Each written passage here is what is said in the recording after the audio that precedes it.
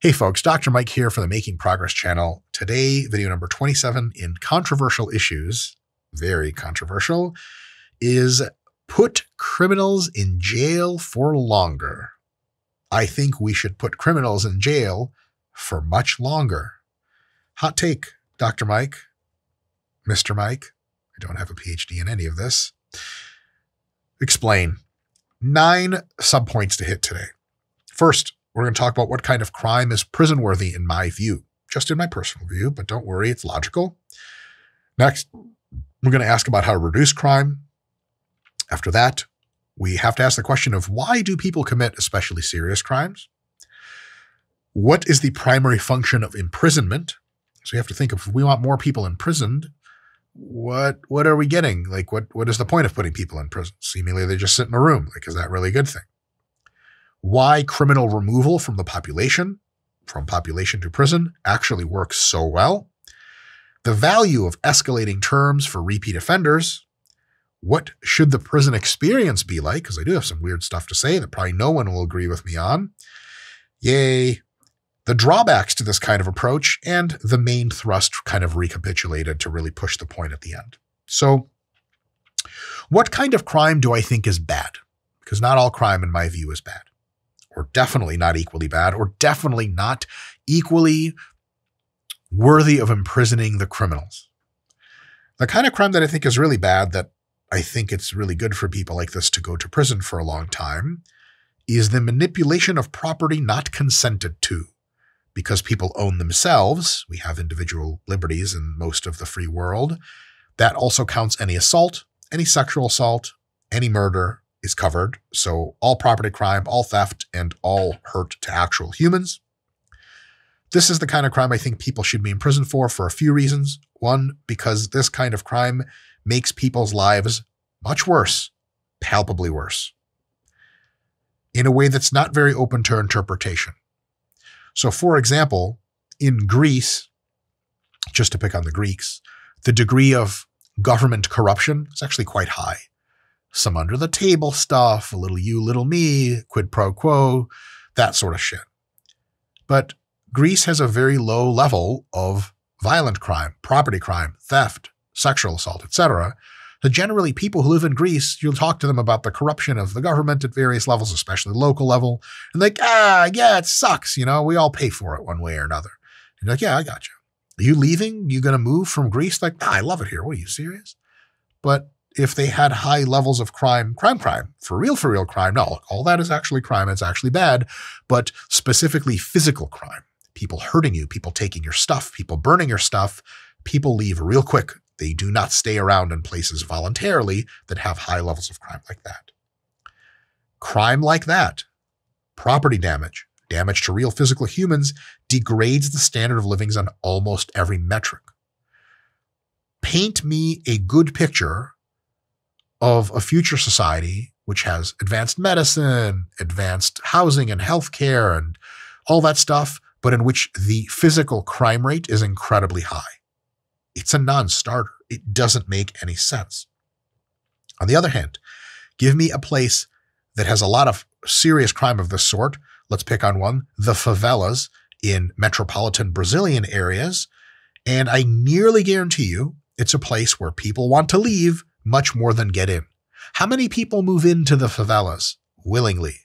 Like they're from the country and they're used to starving to death, maybe, but if they can, they get the fuck out as soon as they can. This is the kind of crime that's really bad. Versus people who live in Switzerland. Swiss banks are full of like terrorist money and kinds of crazy criminals, and their underground organizations keep money there. So technically there's kind of a lot of crime in that sense in Switzerland. Who is leaving Switzerland and running because of that? Almost no one. It is, again, a non sequitur. So this is the real for real kind of crime in the real world that we really care about the most. And we want the least of. It is the most destructive and deleterious compared to all other kinds of crime. Now, on this side, we have the real bad crime, sexual assault, theft of property, destruction. We have, white collar crime somewhere in the middle here. And at the very end, we have this last category of crime, which I just think shouldn't be a crime in most cases. And that is a subcategory of crime called consensual crime. And a libertarian scholar back a few decades actually came up with this term, I believe, and I had a whole book about it. And consensual crimes are interactions in which both parties approve of that interaction, but some third party of usually Karens does not, so they write laws to prevent it. An example of this is drug use, drug sale, and prostitution.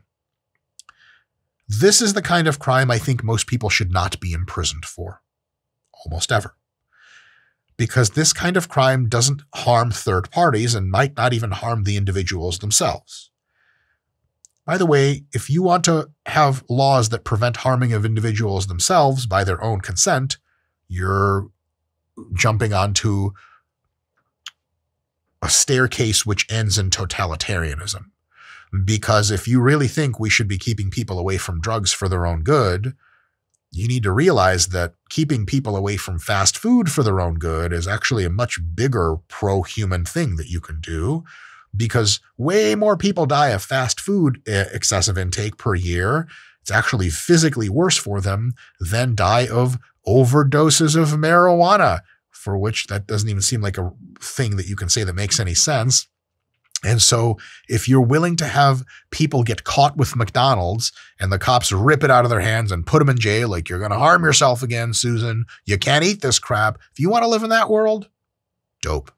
Live it the fuck away from me and the rest of us who think personal freedoms are kind of sweet. And remember, be careful about saying personal freedoms are not sweet, because the ultimate easy, super easy rhetorical retort to that is to pick one of your personal freedoms and pretend that it's now illegal. It's real easy to say other people shouldn't be acting in a certain way that doesn't harm you directly at all. It's tough to say when you're doing some shit. Like, let's say, you're Coke bottle, thick glasses, leftist Karen, and you think drugs should be illegal, or right-wing psychotic family Karen, and you think drugs should be illegal. And we tell you, in our society, we're going to make two things illegal: drugs and the voicing of ostentatious and annoying political opinions. We think that's really deleterious to the community fabric. Karen's like, wait, I do that all the time. Yep, now you got to shut the fuck up or you're going to go to jail. She's like, but I'm just voicing my opinions. You're saying it doesn't hurt anyone else. Like, yeah? How the hell does drugs or prostitution hurt anyone else? They do hurt other people, and I'll tell you how they do in just a second. Absolutely, places which have a crapload of prostitution and a crapload of drug dealing and drug using can have other bad things. They can have other crimes around that are actually the bad crimes. Drug addicts tend to stab people for money or leave needles in the street or take dumps in the street. Prostitution gets involved with pimping, and it's got sex trade and violence and all this other crazy shit. But that's the bad stuff. It is very possible to have prostitution with pretty much none of the bad stuff if you just enforce the bad stuff and prostitution is legal. Sounds nuts, I know. Canberra, Australia. Essentially no crime. Anyone watching this from the United States or from England, they got no crime compared to the rest of us. It's a joke. They have legalized prostitution. There are brothels in the capital of all of Australia. You go and there are prostitutes there that will service you. It is not related to crime almost at all. Why? Because it's completely legal. And the police, if there's pimping involved and illegal shit and people being beat up, the prostitutes call the police because it's not illegal for them to exist and do their job. And then those pimps get sent to jail for doing the actual bad things, violent things, and there you have it. Next, you say, okay, but drugs, when people use them, they degrade and they start pooping in the street, and that's bad. That's totally true. But the vast majority of drug users are actually responsible about it. Marijuana, the debate is over. Marijuana is not even a fucking drug. Get out of my face with that shit. Zero social downsides on the net balance. But, and this is really trippy research if you ever want to look it up, the vast majority of alcohol users, cocaine users, heroin users are people that can keep their shit together. Either they're degenerate in a way that only affects themselves, but they do it in the privacy of their own dilapidated homes, and that's something to target and help them with, but don't send people to prison for that sort of thing because they're not hurting anybody else. And or they end up just being normal people that on the weekends like to get a little funky. That's most people. The people that can't keep their shit together when they use drugs are often people that drugs or not can't keep their shit together. The drugs may make things worse for them, but that you actually nab them for when they commit the actual crimes. And you can have huge amounts of money spent on trying to reduce drug use to help those specific people that can't handle it. But to put anyone who uses a drug, harming no one but even themselves in many cases, into prison is a little bit of an insane proposition. lot of times people with a lot of, or areas with high prostitution and drug use are great places to live. In Japan, prostitution is in many cases totally legal and no one gives a shit. Same in Korea. Where's all the crime? Drug use. Amsterdam, Portugal, legal drug use in many cases. And in the 90s in Amsterdam, you could get damn near whatever you wanted. There's drugs and hookers on the same street. Amsterdam has functionally zero crime compared to inner cities in the United States, for example. It's just not a situation. So even if we make drugs illegal for systemic effects, let's say like it's a crack, just destroys too many families, it's going to be illegal. It's probably much more fine worthy.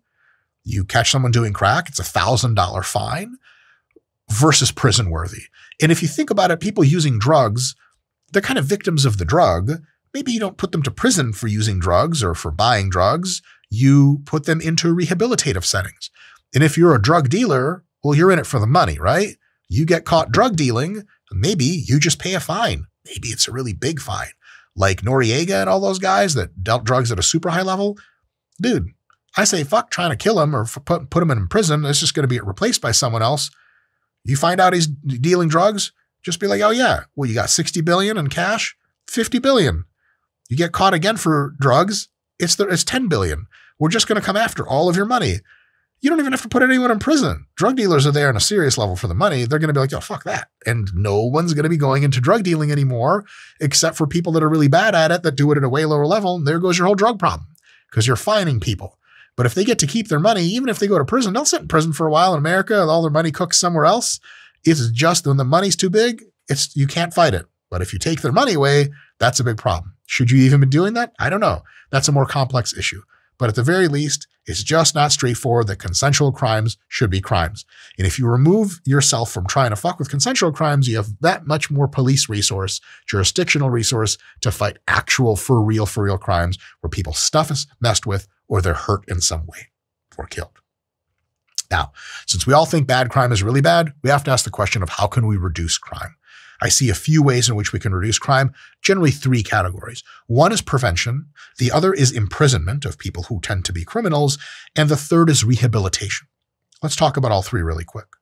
Prevention can include things like just engendering cooperative cultural values in your society. Same team type of stuff. Not a lot of us versus them thinking, a lot of community building, a lot of uniting on social cultural issues, a lot of dialogue. That kind of stuff is great. It's amazing. People on the political left talk about it all the time as a great thing. It's the best thing in the world. I love it. That kind of stuff is awesome. You have a lot of this kind of culture in like Korea and Japan, for example. People in Japan will run to give you your wallet that you dropped on the train just because they're same team you. They're like, this could be my wallet. Here you go. Like, I don't want this to happen to you. Oh my God, is this place real? It is real. They have almost no crime. It's an amazing place to live. Next, the reduction of honor culture epicenters. The problem in the hood is that if you're not in a gang, that gang beats that ass and takes your shit all the time. And you're going to want to respond because you're not a bitch. You're going to get a gat yourself. And they're going to fuck around and find out. But you realize really quickly that you're just one guy with a gat. A gang has 10 people and you kill one gang member, they're all coming after you. So at some point you're like, well, I got to join a gang. And you join a gang, they beat you into the shit, and then you're not a victim anymore. Maybe you're a perpetrator, maybe you're more neutral, but at the very least you're not getting punked out. And a lot of that need to respond with violence, to violence, comes from honor culture. Honor culture is a way of dealing with other people, specifically males in your society, in which there are people that are abusive. There are people that will take advantage of you. If they know they can just shit on you, they will, and you'll be a victim. But if you have a deeply held honor, you will not be wronged. And they know that, and you know that, they're much less likely to fuck around. The problem with honor culture is if someone tests you, you got to be for real about the response. You step on my Nikes, I'm beating you half to death in the 7-Eleven because everyone's going to find out I did this and then nobody's stepping on my fucking Nikes anymore. That kind of honor culture shit is because there's no Leviathan. There's no police force to enforce all of it. You got to stand up for yourself. That means everyone's got to be hard. That means everyone is more crime prone. If you reduce the power of honor cultures in their epicenters, then all of a sudden I don't have to stand up for myself. Like if I'm a Harry Potter ass looking kid in some mega mall super commercial place in a really elite suburb and someone tries to bully me, I don't have to beat them half to death and try to pull their jaw off their face so everyone can see how hard I am. I just got to be like, hey man, I don't want any trouble. And then I just like go to the mall cop and be like, that guy just tried to take my soda. And the mall cop's like, come here, asshole, fuck happened. And that person goes away. Because we have a recourse to an authority, we don't have to be violent anymore in the modern policed world. But there are parts of the world, inner cities in the United States, where the degree of policing is very low, the degree of honor culture is very high. Thus, most of the violence comes from honor culture, gang on gang. If you eliminate gang on gang violence or gang on everyone else violence from American inner cities, you get to very, very low levels of violence. That's really the problem. The answer is you got cops in there. Through my last video, you probably saw all the different ways to do policing well. And really with gang culture and honor culture, you just have to demonstrate to people, if you're a tough guy and you hurt other people, you're gone. And if you're not gone, the police are there talking to you real quick. And you realize that you don't have to defend yourself anymore, really, because if someone steps up to you, you're like, all right, see you when I call the police. And they're like, whoa, hold on a sec. I don't want to go to jail. So if the cops reliably show up and take you to jail, if you fuck up, then all of a sudden, much more people are acting right. You don't have to have honor culture before. Now, honor culture is a culture. It's going to persist for years and even decades later. But if you reduce the crime massively and increase the police presence, honor culture loses its marginal utility. It's actually a negative on average in utility. And at some point, there's new people coming into the culture, younger kids. They grow up and everyone they saw do honor culture is in jail now or dead. And they're like, I don't need this shit. And then they're like, well, you think you would need it, but the high crime in your community means you do need it. But there's no more high crime anymore because the police is there. There's low crime, and all the people who do honor culture, they're the only ones still doing the crime, and they're just filtering out of the population. At some point, you just get a sea change, especially generationally, and then it's not a problem anymore. Remember, all of us, every single culture on this earth had an ancestor culture probably not too long ago, the Japanese with the samurai in the 1800s, 1900s, that was an honor culture. And eventually they stopped doing honor culture because civility occurred through a top-down system of policing, which means everyone could be like, you know what? We just all agree not to do this shit anymore. I don't have to stand up for my reputation because I don't need a reputation. I just need 911 and all y'all motherfuckers are fucked. So there's something to say to that. Another one, of course, is empowering the police to deter crime by higher rates of getting caught. If you know you're almost certainly getting caught for a crime, you're just not going to do a lot of crime that you otherwise would have if you were caught. So a big way to prevent crime is to let criminals know through experience that like, this is not going to work anymore. And a lot of this stuff is complex. It's worthy maybe its own detailed discussion later. Let me know in the comments if you want me to talk about the prevention of crime and how that's done properly and improperly. Again, I'm not an expert on it. What I can do, though, is give you some insights on how prevention probably works really well, skip the middle nuanced ground or talk about it and say we don't really know yet, I at least don't know, and then talk about stuff that's a really bad idea. Because I'll tell you guys something else. One of the number one reasons that I decided to start this channel and talk Scott the video guy into sitting through this bullshit is there are very many obvious good things we could be doing with social policy as a society that we don't a lot. And there are very many advocated and currently practiced things we do that are just terrible ideas, even to a layperson. And there's a lot of middle ground, nuanced shit that scientists and criminologists need to talk about. I'm not interested in that middle shit. Neither are you. But that obvious shit we should be doing, I'm going to talk about it. And that obvious shit we shouldn't be doing, but are, like defund the police, release all criminals from jail. I saw a fucking bumper sticker, of course, in LA, where someone was like free all the prisoners, like open up all the prisons. We're like, huh, you think that, but you can't really think that. That person does. I'm here to get at that and be like, let's not do that. Let's do this good stuff. Next, imprisonment.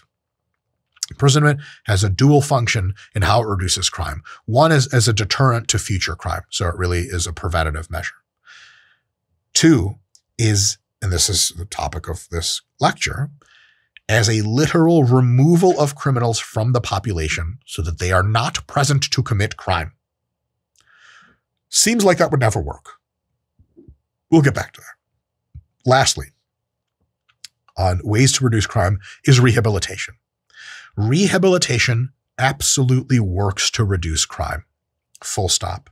However, there are 7 caveats to that. And as I read them off, you're going to be like, oh, God damn it. Which is what, when I did this research, I was like, oh, God damn it.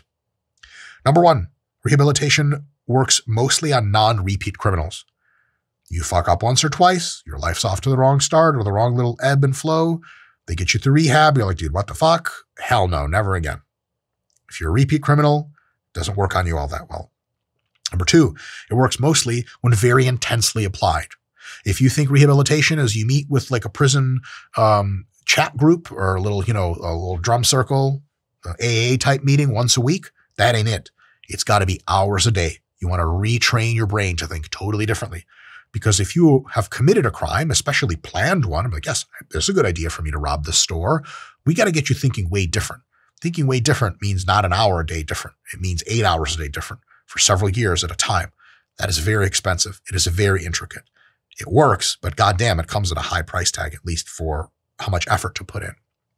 Number three, in its best cases, it's only marginally effective. So if you Google it, you ask, hey, you ask ChatGPT, does rehabilitation work? It goes, yes. But if you dig into the actual data, rehabilitation has usually marginal effects. It reduces recidivism by 5%, by 10%, by 15%. We're usually not talking about a rehabilitative measure that 10x or multiplies reduces the probability that some person will commit the same crime in the future by tenfold. Holy shit, that would be amazing. Sometimes that happens. It's very, very rare. Most rehabilitation is very marginal in its effects. And that's very important because of point number 7, I'll let you get to in a second. Point number 4. In many cases, and this is kind of tragic, the effects of rehabilitation are short-lived. So some of the best studies proving rehabilitation works well measure outcomes a few months or a few years after the person has been rehabilitated. Studies that measure out longer and longer, a few years, several years, 5 to 10 years plus, usually you get higher rates of recidivism. So the effects of rehabilitation are usually more transient than we would want them to be, which kind of blows. Number 5, this is the big kicker. Rehabilitation works the least, works the most poorly on the most violent and hardened criminals. That is very important. I'll get to why in a bit. But the preview is these are the people that you want to get help with the most because they commit the vast majority of your crimes. They are the vast majority of problems, and rehabilitation works on them the least poorly. Imagine you had an NBA team of just studs, and you were looking at research practices from sports science to improve their basketball playing ability. But all the studies you've gotten together of what helps people, most of the studies show if you really suck at basketball, this actually helps a lot. These drills, ball handling, blah, blah, blah. But as you work with people that are more and more high level, these things work less and less well. Then all of a sudden, if you're a coach of a pro team, you're like, fuck. Oh, it doesn't work for my guys. This sucks. And these are the guys I want it to work for. On the other end, if you got hardened criminals, repeat offenders that commit the vast majority of nasty crimes, and rehabilitation works the least on those people, when you say, well, we should be jailing people for longer, and someone says, well, what about rehabilitation? You go, well, I wish it worked better for the very people we want it to work. Number 6, rehabilitation is becoming more and more effective over time because criminology researches rehabilitative practices and consistently, iteratively improves them. What used to count as rehabilitation in the 60s, that doesn't work that great. Nowadays, we have much better methods of rehabilitation, but they're improving very, very slowly. And at least for now, it's generally not very impressive in its effects. Coming back to point number 3, it's still very marginal. So yes, it's getting better, but kind of not fast enough to really be this cudgel we could really use on a lot of stuff. And here's the kicker, number 7, the most important part.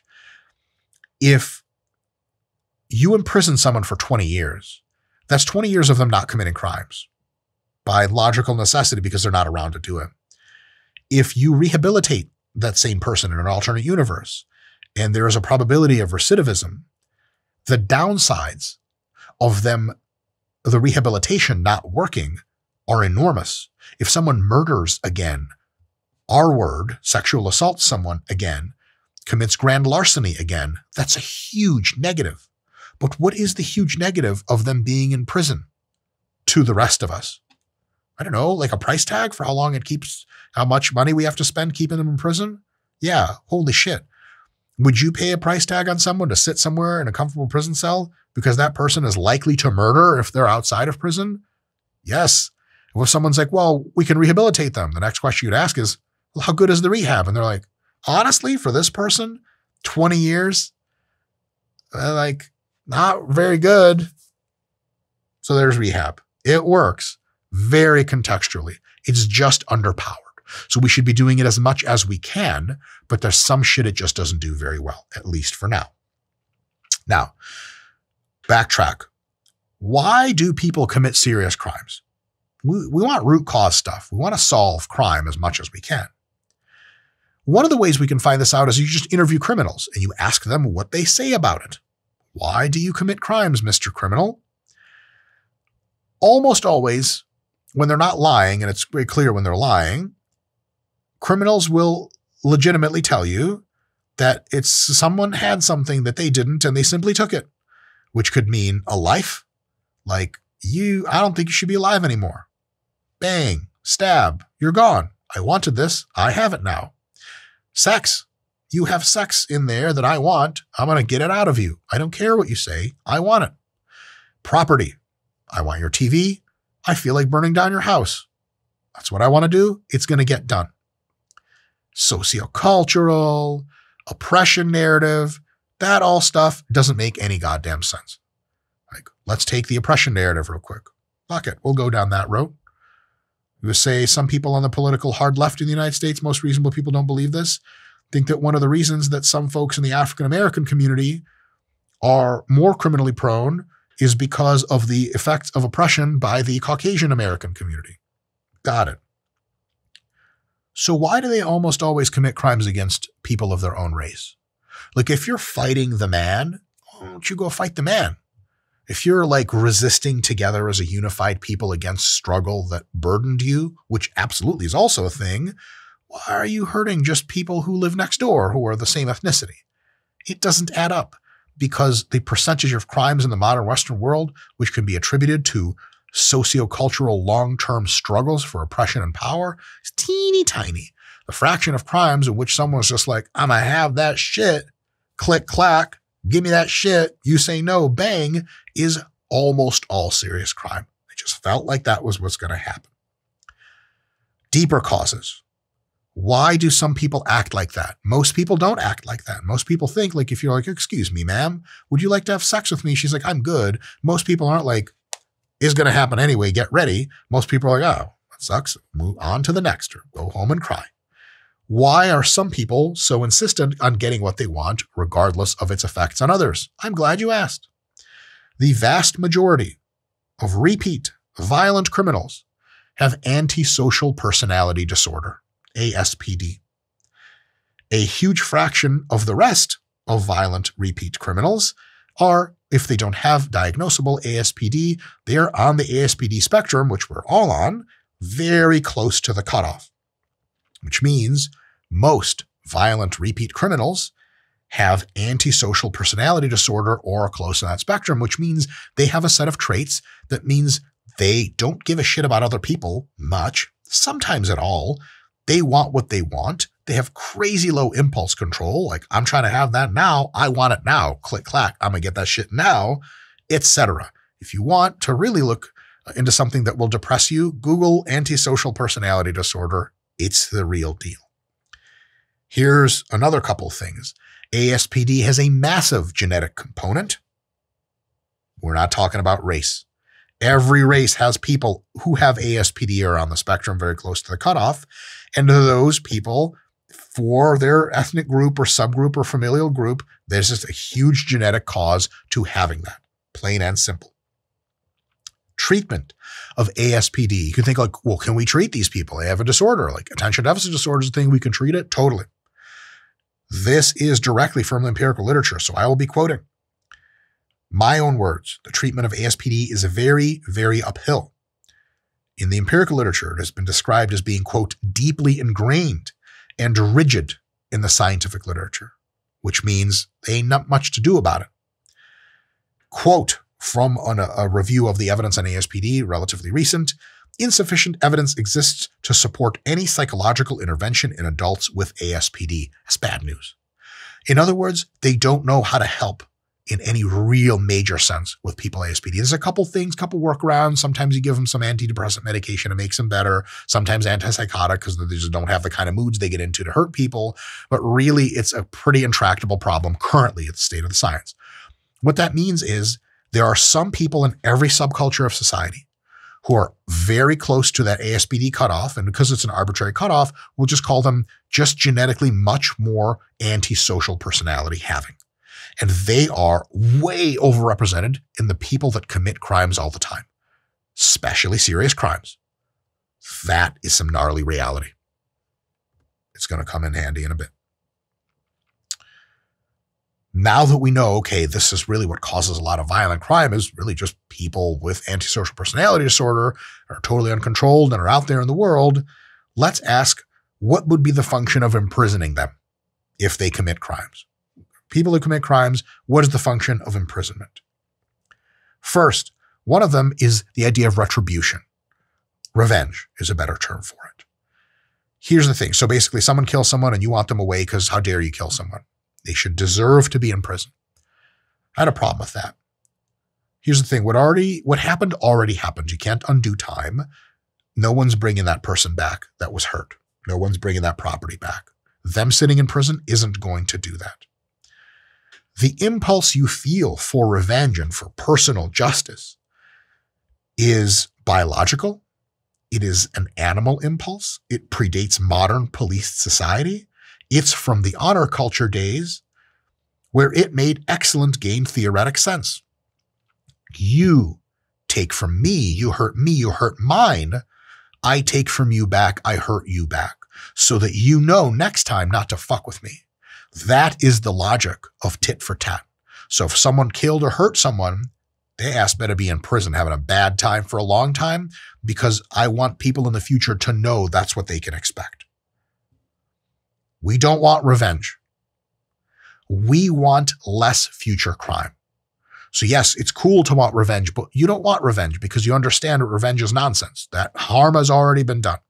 There's nothing you can do to bring back the harm and undo the hurt. What you can do is have a policy that makes the probability of that person or of anyone else doing bad things in the future. That's what we can. Some of us will be into revenge, and I hear you. There's a lot going there. Fuck these goddamn criminals. I feel that. And there's a correct way to feel that. Some of you will be like, dude, revenge is pointless and stupid and it's heinous and it's immature. And you're absolutely totally right also. But what we all agree on, we can take the revenge thing and just dump it. We don't need it. Hold on a sec. Because if we can't get agreement on it, no big deal. We don't need it. We need agreement on just one thing. We already have it. How do we architect our punishment system in society to have the consensus of what all groups want, which is less crime? And you got a group or a person that wants more crime, it'd be fun to talk to them because that doesn't make any goddamn sense. Because again, if you're pro-crime, I'm going to have a discussion with you. And then in the middle of that discussion, I'll just get up and slap you across the face. What the fuck are you going to do about it? You're pro-crime, right? So get at me. Let's do some crime to each other. You like crime, I like crime. All of a sudden, bad things happen. If you're a logical individual, you are anti-crime. And because we all want future crime to go down, how do we construct our prison system to reduce future crime? Here's the thing. The primary function of imprisonment, it turns out, is the utility of criminal removal. That's the number one reason prisons work. It is by far the biggest benefit of imprisonment to crime reduction. It is simply the removal of criminals from the free population. What's the logic here? There are criminals, they commit crimes. If you take a lot of them out and put them in jail, the number of people left over to commit crimes is much smaller and you get fewer crimes. Hold up. How can this be? Aren't there like millions of people committing crimes all the time? How can removing even thousands of them make a possible dent into crime that seems like nonsense? But it's not nonsense. And here's the point of why criminal removal works so well. Because of the repeat offender phenomenon. What the hell is that? The vast majority of serious, especially violent criminals, are repeat criminals. The vast majority of serious crimes are committed by these perpetually repetitive criminals. A huge fraction, thus, of serious crime is committed by a very small number of repeat offenders. Small enough that in most communities in the United States, the police officers know them by name. So much so that on a lower scale, this works on every scale of crime. thousands of instances of shoplifting in Manhattan, this was recently published, you can Google this, were attributed to something like several hundred shoplifters who would be arrested, sent to jail for a day, we got nothing for you, sent back, and they're back on the street. The same literal people did the vast majority, something like 95% of all shoplifting in Manhattan. Holy shit, how does that work? Because the vast majority of people that are repeat criminals do the vast majority of the crime. Getting these literal people off the streets has been shown time and time again empirically to reduce crimes by immense margins because they're real people and they're out there. And letting them roam free has been shown empirically over and over again in the literature to keep crime very high. Often, the way this literature is conducted, you just directly track criminals that you release back into the population and see how much crime they do. And you see how much crime they did before. And you get a lot of really interesting, sometimes very sad data. In the last few years, the Los Angeles various police districts have been releasing a lot of criminals from their jails into the wild because their prison population is too many prisoners. It's an interesting way to think about it because really you would ask the question of like, is that a good thing because they're not in a public sphere, or is that a bad thing because there's some kind of injustice? I think a lot of left-leaning people in LA jurisdictions really just assumed it was injustice, let a bunch of prisoners go where they sort of catch and release them. Like you did a bad crime, here's a couple days in jail and you go back out. And they've shown that literally the same people, often with 9, 10, 11, 15, 20 plus prior offenses, keep coming back for heinous crimes. Same people all the time. If you get them off the street, there's not actually that many of them. And you can find almost all of them. So, with that in mind, that it's repeat offenders that do most of the serious crime, there is a huge value that emerges of escalating prison terms for repeat offenders. What does that mean? We know some very valuable things. Most people who commit a single crime will not commit another crime ever. Most criminals are one-time people. You have a fucking drunk driving incident or some shit. You just got too sloshed. You weren't thinking right. You got handsy with someone when you were 18 and it was really like feisty and it was a fight outside of a party. Some shit like that. That's most crimes numerically. And most people will commit one. Most people commit no crimes. And then a huge fraction of people commit one crime and they're like, you never again. And it never happens. Most people who commit non-serious crimes, misdemeanors, etc., are also not very likely to ever commit serious crimes. The fraction of people that do misdemeanors is enormous. The fraction of people that do murders is very high. Almost all murderers are people who used to do misdemeanors, but almost all misdemeanor people never make it to murder. We don't really have to club the shit out of misdemeanor people, but we do know that some of them in there are worth finding. Here's that point. Repeat offenders are the worst criminals. Most of them start their crime trends in late childhood, early teen years, when they almost certainly are revealed to have antisocial personality disorder. Not to, laugh about it, but like it's kind of that straightforward in many cases. And most people who commit a high number of crimes climb in the seriousness of offense of their crime. If you're doing, there's almost no one out there that's doing like 20 low-level misdemeanors and just never got above that. There's a lot of people doing 1, 2, or 3 misdemeanors and then just not doing anything after, or they do one of those every decade. But there's also a small fraction of people that commit 5, 10, etc. misdemeanors, and then they start getting into low-level felonies and then high-level felonies. So at some point when you are a career criminal, you're on a track that usually goes up. With enough repetition, we can confidently state, on average, statistically, you're likely to keep fucking up and worse. Thus, my contention is this. If someone commits a non-serious crime or less serious crime, non-serious is kind of absurd, once or even a few times, we should try to avoid imprisoning them altogether in most cases. Or we keep the sentences very minor and levy rehabilitation much more. Fuck prison, put them into some kind of rehab center. But we should be very clear in warning them, probably during rehab or whatever kind of punishment they received, that future crimes will be much more heavily punished. There's a very big difference between getting a slap on the wrist and told next time you do this, you get another slap on the wrist, or it's implicitly understood that that's what happens. Versus, and I'll use the physical contact analogy, I don't literally mean this, you get a slap on the wrist and the cop says, look, I did this to you this time. The next time you do this kind of crime, I'm going to baton break your fucking hand. You're like, holy shit. Now, I don't think cops should be out there breaking hands. That's for the criminal justice system to do for imprisonment. Shouldn't be hurting people that commit crimes. But by analogy, if you understand the next offense is like, look, you got a slap on the wrist, which means we gave you a ticket. The next time you do the same crime is 5 years in prison. You're like, wait, what? Okay, nah. But if you know the next time you do this, you just get another ticket and then another ticket and then another ticket and then nothing ever happens, what's to stop you from doing it? Nothing at all. And it's totally cool because whatever, misdemeanors should deserve tickets. But we know that repeat offenders are on a track probabilistically to go to do very bad things. So for them, we have to cut them off right there. So for reasonable people that sometimes fuck up are told, look, you do this again, bad things happen. Most of them won't do it again because they weren't even on track to do it again. They just screwed up. But if you're on track to doing some shit by being a repeat offender, not only should you know you're into some bullshit later, but you should be levied heavy, heavy shit. So if someone commits a crime, a very serious crime, or any sort of crime multiple times, they can be given much more prison time very justly because everyone was warned and we're living in some weird totalitarian super society where everyone goes to jail for spitting gum on the street. Like Singapore is dope and all, but fuck that. That's crazy. I don't think anybody wants that.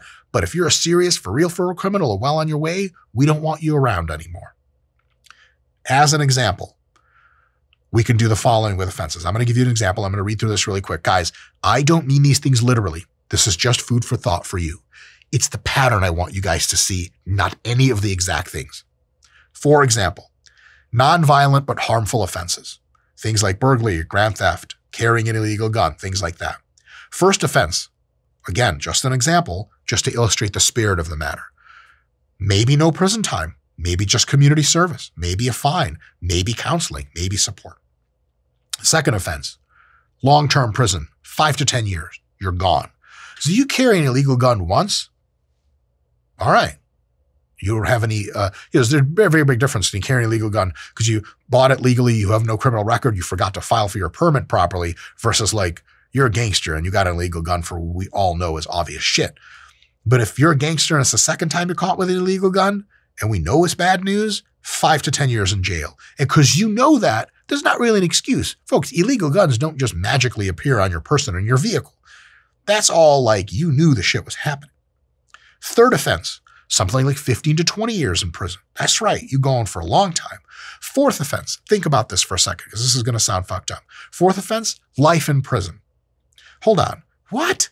Life in prison for burglary? Mm-hmm. Why? Because it's your fourth offense. You burgled, that's a word, 3 other times. And the last time you did it, you were in jail for 12 years. You got out and what did you do again? You stole some shit. Now, either there's some kind of grand conspiracy to set you up for all these crimes, which is total first-rate bullshit, or you can't stop taking other people's shit. Guess what? If 4 fucking times you can't stop taking other people, or hey, listen, you're a hardcore conservative, anti-crime, we'll call it E3 or 2. If you're a bleeding heart leftist, no big deal. I agree with a bunch of what you're saying, 6 or 7. But at some point, you keep committing the same type of crime. And if it's getting worse, you're gone. Gone. Life in prison. You live somewhere else because you can't play in the sandbox well with everyone else. Term I caught from my wife. You just don't play around well. And you've shown us as definitively as anyone with eyes can see, you are not going to be in society. We take you out. Life in prison. Grand theft. It's your 5th car that you stole. You don't get to live with the rest of society anymore. You've been carrying an illegal gun. It's your 6th offense. You fucking kidding me? What do we think you're going to do with that gun? It's quite obvious at this point. Next, an example for the same kind of tier system for violent offenses.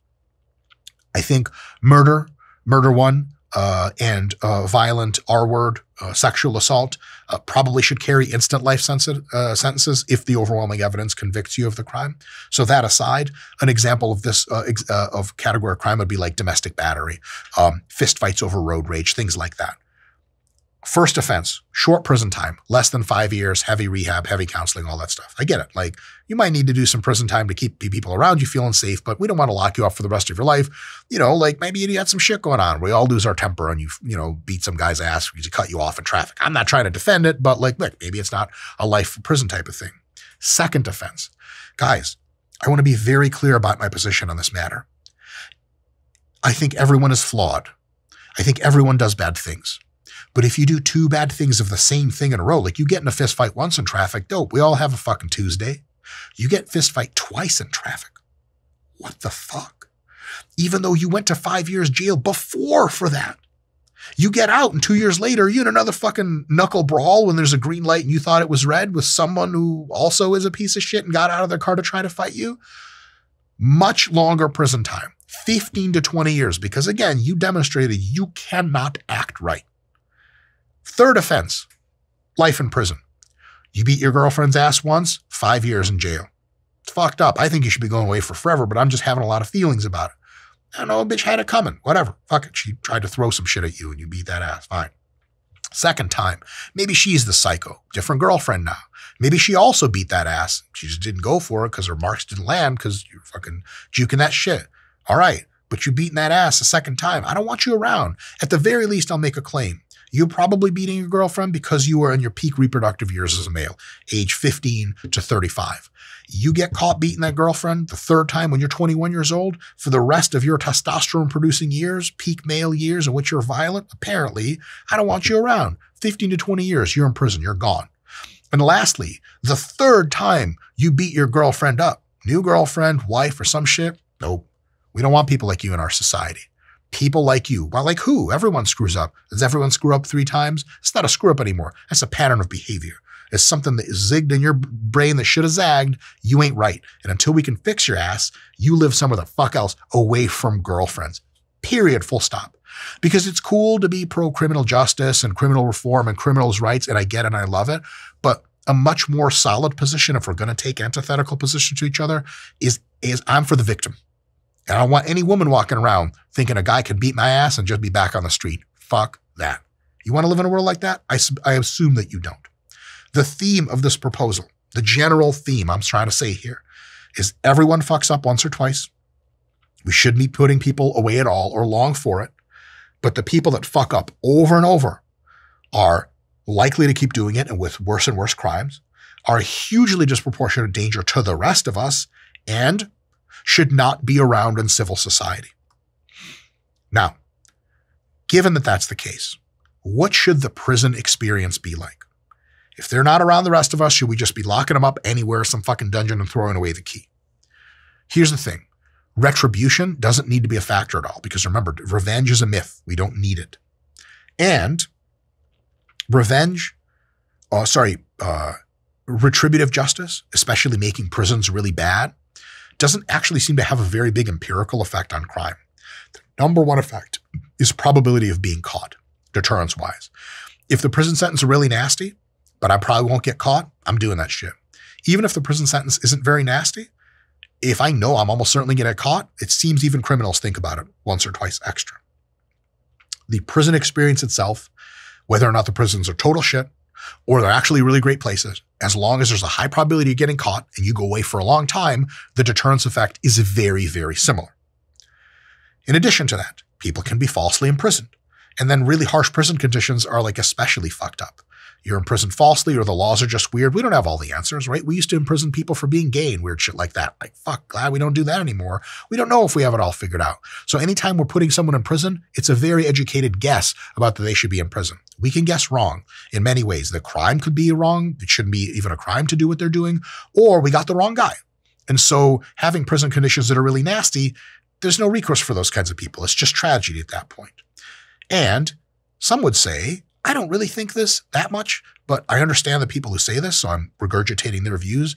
Even hardcore criminals that are just predators, they're still human in their own way, and maybe nobody deserves what's essentially long-term torture. Like, if a wolf kills your dog, do you shoot it on sight? Maybe, but it's also a wolf. It's out. That's what it does all the time. It's just it, and it's kind of beautiful in its own way. Maybe criminals are just people who are just like raw, real cavemen type motherfuckers, and they even have some benefits, and they can have a good life just the fuck away from the rest of us. You may be of that opinion. So for that reason, as the downside is very small and the upside is notable, I think that my personal view is that prison should be incredibly comfortable and have near zero intimidation, sexual assault, etc. What do I mean? Just a couple of examples for you. Wi-Fi with full media access, good food, good healthcare, comfortable rooms and beds with plenty of space. Humanity from the prison staff. The prison staff should not treat you like an animal. They treat you like a human being. They treat you well. They are service providers to you. Lots of facilities to exercise, to be outside. No more holding people in prisons where they don't see the sun. It's fucking nuts. That is inhuman. And why not let them exercise?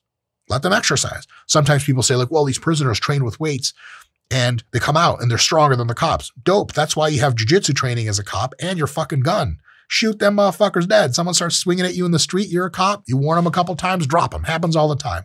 Not concerned. But it turns out weight training and other exercise can help prisoners get a lot of that bullshit out, and then they become significantly less violent in the hours and days after, which is a really awesome thing. It also teaches them how to be organized and teaches them lessons of, if I put in the work here, good things happen, builds camaraderie, all that good stuff. Making prisoners are sort of less human than the rest of us, super violent people. You don't want to put them in a condition that dehumanizes them further. You want to put them in a condition that at least salvages as much of their humanity as possible. We should make huge efforts in prison design and in systems architecture to limit incidents of violence and intimidation between inmates. That's never okay. You should never be sexually assaulted in prison. No one should ever punk you out. Everything should be on camera. And if you're being a bully, you go to be somewhere else by yourself. That means some people won't be in prison population. They'll be in more or less isolation all the time. And that's tragic. But at the same time, it's much more tragic that they get to interact with other people and give them a hard time. A huge thing of mine is we should never, ever, ever mix violent and non-violent offenders. There should not be a world in which my cellmate is there for murder one or there for, manslaughter, and I'm there for, tax fraud or some shit like that. Holy crap. I'm there because I dealt marijuana. Oh my God. Like, it's always tragic when that happens. Those are two very different kinds of people, both not on their best behavior, but one thing is just way out of proportion. Access to the latest experimental rehabilitative therapy. We should be experimenting with good faith efforts to rehabilitate these people as a huge fraction of the prison spending we do to try to find out how to rehab them better. Big ROI there if we discover some good methods. And I would say at least an opportunity for productive work to generate wealth and value for the rest of society and to offset their own prison costs. Maybe even in some cases when they're capable of doing it, mandatory work. You should have to work. Prison shouldn't be around just sitting around all the time. There are many ways we can get prisoners to do productive jobs, and that's probably a good idea to get them to do that. Now, there are drawbacks to this. One drawback is it's really fucked up. Someone who killed your friend or your relative now gets 3 hot meals a day, snacks, and Wi-Fi. That's really insane. But here's the thing. No amount of torturing them will ever bring your relative back. It is very easy for me to say this sitting it here. It is much harder to live with in real life. But it's still true. And we should design policy not based on retributive emotions, but based on logic. Now, this kind of imprisonment might cost double what current imprisonment costs, which is a big deal. But that cost can be almost wholly offset by having most prisoners do productive work. Like, prisoners can easily do enough productive work to pay for most of their living expenses. And all of a sudden, it's like, holy shit, this is totally great.